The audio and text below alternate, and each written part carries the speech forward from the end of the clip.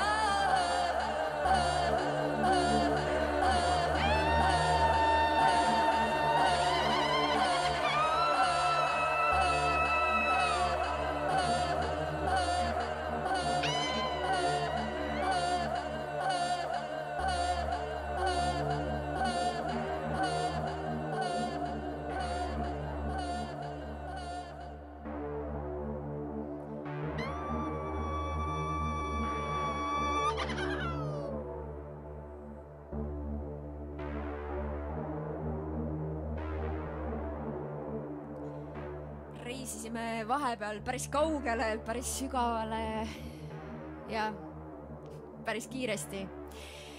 So I think we traveled pretty far. We got pretty far and pretty deep. I hope you enjoyed the ride. Ma loodan, et sa nautisid seda sõitu koos meiega siit OOPUS stuudiost, Põhjala tehasest. Ja